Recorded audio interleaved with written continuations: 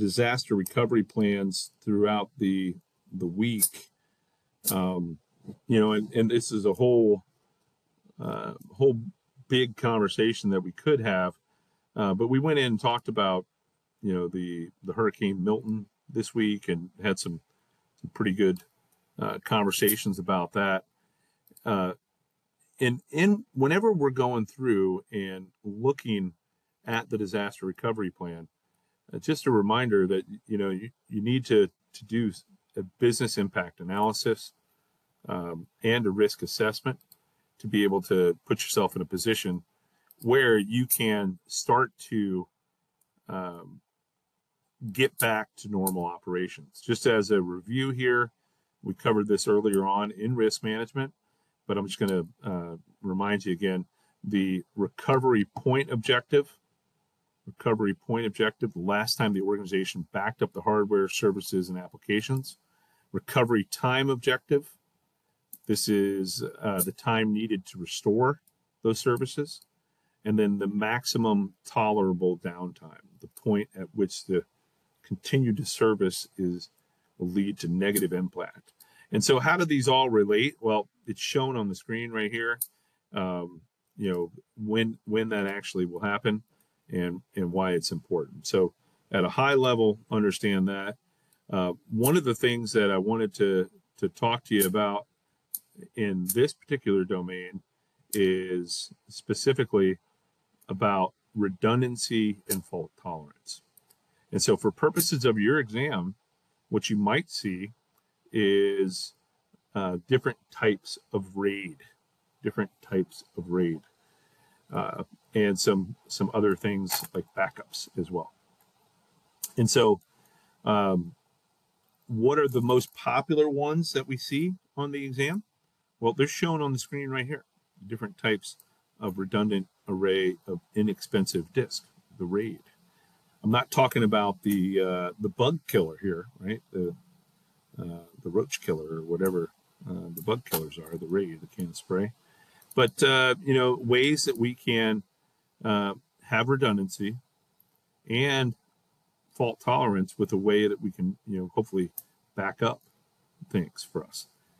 So these are the most common. Usually we either see a question on RAID 5 or RAID 10, which is a combination of RAID 1 and RAID 0 equals RAID 10. Let's go through and talk about these real quick.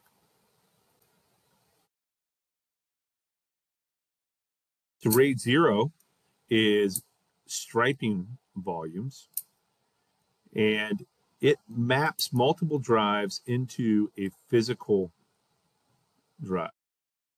Why is that important? Well, it gives us some pretty good benefits, but it doesn't give us fault tolerance. And so if somebody's using RAID 0, if one of the drives goes down, all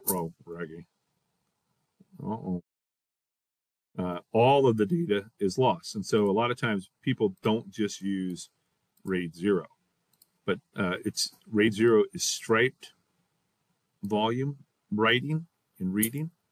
And if, you know, one of the drives goes down, you know, you lose all the information. Whereas RAID 1 is creating a mirror of that. This is a lot of decent benefits here, and it gives you the fault tolerance because literally it's a carbon copy of itself, right? It's a mirror. But the drawback is that you only get 50% capacity in that regard.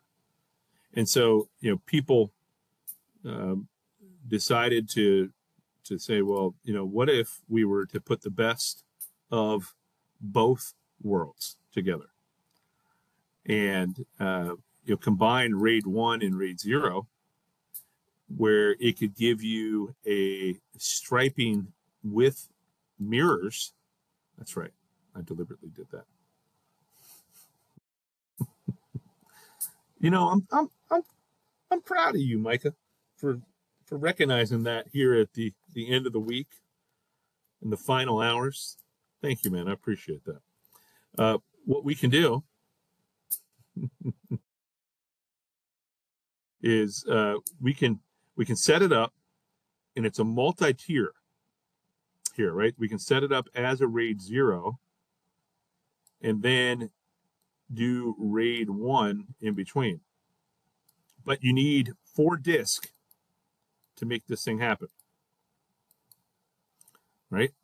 And the downside is you only get 50% capacity.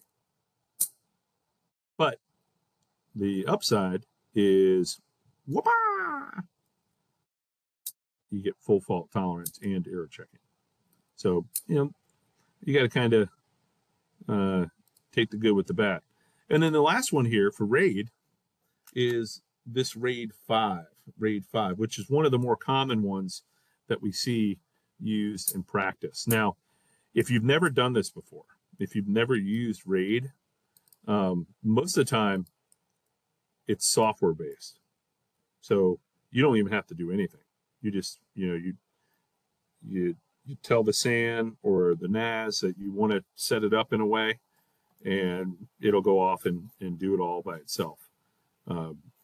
So keep that in mind. But one of the more common ones that we do or that we see is the block striping with this thing that's called parity.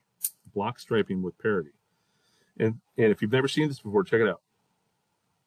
You need at least 3 drives for this. At least 3 drives. And on each drive, you have one of the blocks here is for parity. So in disk 1, I highlighted it. In disk 2, I highlighted it. Disk 3, I highlighted it. In disk 4, I highlighted it. Why is that? Well, let's say that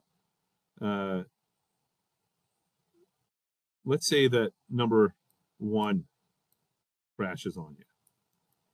Well, if number 1 crashes on you, you have number 2, or if disk 0 crashes on you, you have disk 1 and disk 2 available to rebuild disk 3. Right? So disk 1 and disk 2 could build disk 3 because there's just basically a holder for A on disk 3, right? So check it out. If 2 of these go down, this is where it comes in handy. If 2 of these go down, let's say disk 3 goes down, for whatever reason, somehow, some way, 2 of these go down. Well, what could happen here is disk 2 could rebuild disk 1, and disk 1 could rebuild disk 2 because there's that block that is just sitting there waiting just in case. And then essentially you have these 2 that are, in the sum of the whole, you could pull data to be able to rebuild each other, or you could have in totality the ability to just look for disk 2 for anything dealing with C and look for disk 1 for anything dealing with B.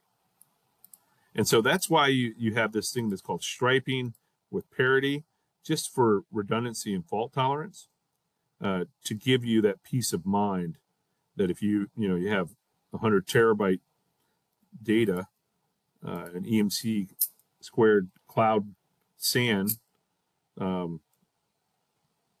you can set it up in a way that's meaningful.